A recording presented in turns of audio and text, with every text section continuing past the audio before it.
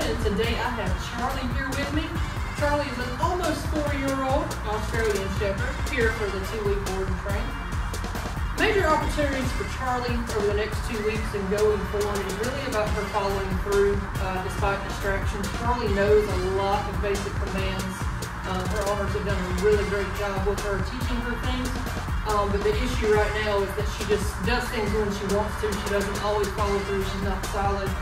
She does have some reactivity issues to certain dogs.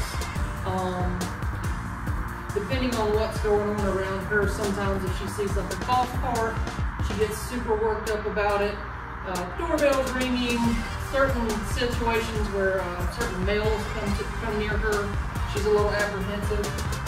So a little bit of reactivity, and there's also a little bit of a dominance issue that we're going to be focusing on. So great thing that she's already pretty well versed on basic commands. So she knows those things. It's just a matter of getting her to follow through for us all the time. So I'm going to just see what I can get her to do for me right now. Charlie, come! That's a good girl. Sit. Yes. Him. Yes. Him. Charlie. Him. There you go. Not bad. Charlie. Place.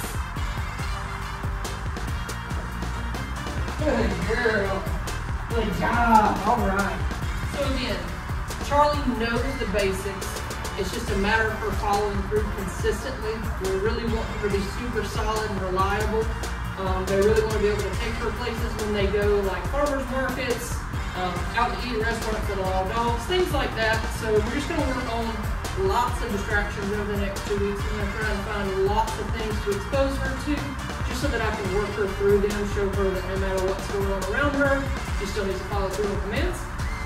So check back with us after 2 weeks to see how things progress for me and Charlie. Thanks.